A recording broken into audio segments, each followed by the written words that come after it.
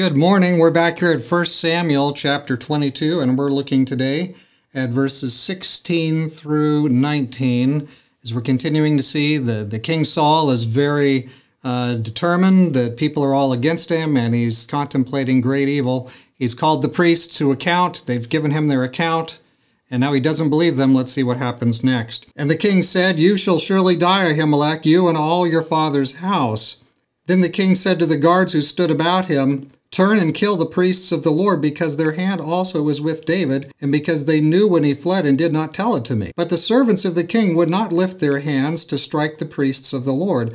And the king said to Doeg, "You turn and kill the priests." So Doeg the Edomite turned and struck the priests, and killed on that day 85 men who wore a linen ephod. Also Nob, the city of the priests, he struck with the edge of the sword, both men and women, children and nursing infants, oxen and donkeys and sheep, with the edge of the sword.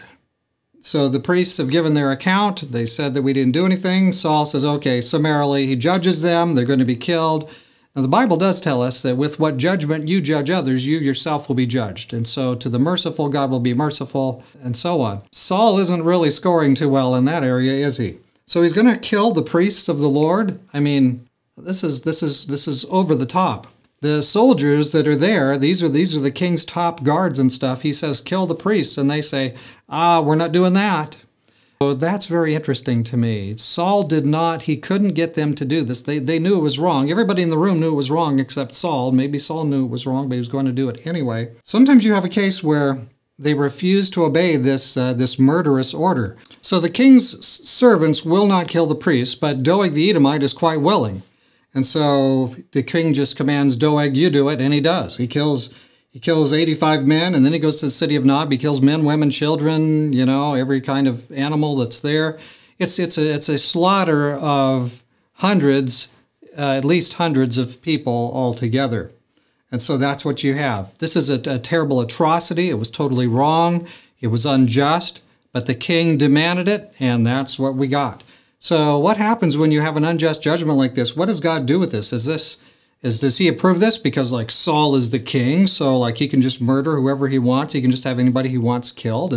When the president of a nation issues an executive order, can he just say, kill these guys over here? Is that okay? Is God okay with that?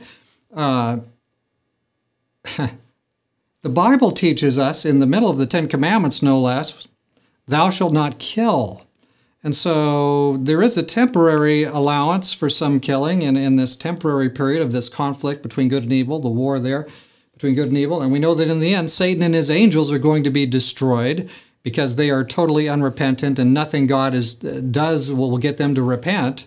So they would ultimately destroy every living thing unless God intervenes. So God's going to intervene and end them. We know that. So here we have a king who's out of control. The soldiers aren't willing to kill the priests. Good for them. But now here's where they fall down, because when Doeg the Edomite said, okay, yeah, I'll be glad to do it, and pull out his sword to do it, the soldiers should have intervened right there and said, no, we're not going to kill the priests. Get a grip on yourself. This isn't something we're going to do. We're not going to allow Doeg the Edomite over here to do it either. But they were kind of left confused, didn't know what to do. And they had this wrong viewpoint of authority, that the king can basically order whatever he wants, or a president can order whatever he wants, and you just have to do it. And what should have happened is the soldiers should have stood up and said, no, not only are we not going to do this, but we will not allow this injustice to happen. We will not allow Doeg the Edomite to do it. Absolutely not. We work together with people as much as we can, but there are lines that can't be crossed. There are things that are legitimate uses of authority. There are things that are illegitimate uses of authority. Let's pray together. Dear Father in heaven, even as the priests were killed here by the score, by the hundreds, and their families slaughtered, but there will be times when we perhaps need to stand up and resist, even with our lives, resist evil to its face, and pray, Lord, that you will intervene and protect us according to your great wisdom. And help us to not be caught in a moment of confusion and evil happens before we kind of figure out what we're supposed to do. Help us to be right with you all the time. We ask that in Jesus' name. Amen. May God be our helper in every emergency we find ourselves in, and we will find ourselves in emergencies, and we need to know in the moment. We need to already know. God be with you today.